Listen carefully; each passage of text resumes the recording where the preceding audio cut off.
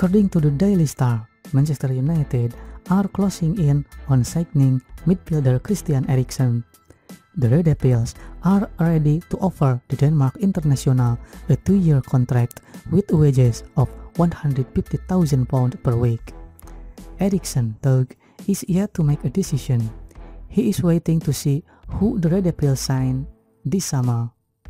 He would join United if they are to complete the signings of Barcelona midfielder Frenkie de Jong and Feyenoord left back Tyrell Malacia. The Danish midfielder is currently a free agent after his contract with Brentford expired this summer. The 30-year-old is one of the best in his position and also has Premier League experience.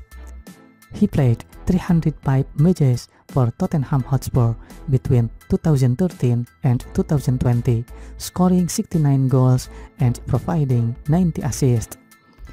He helped them reach the UEFA Champions League final in 2019 and make a couple of Premier League title charges as well. He joined Inter Milan in January 2020 and helped them win the Serie A title in the 2020-21 season.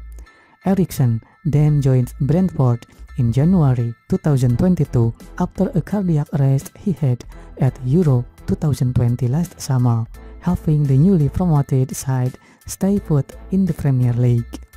He registered 1 goal and 4 assists in 11 games for the Bees. Brentford are keen to keep hold of Eriksen for another season. Manchester United, meanwhile, have seen Juan Mata, Jesse Lingard, Paul Pogba, and Nemanja Matic leave this summer. Hence, they could use some creative spark in their midfield to work alongside the likes of Bruno Fernandes.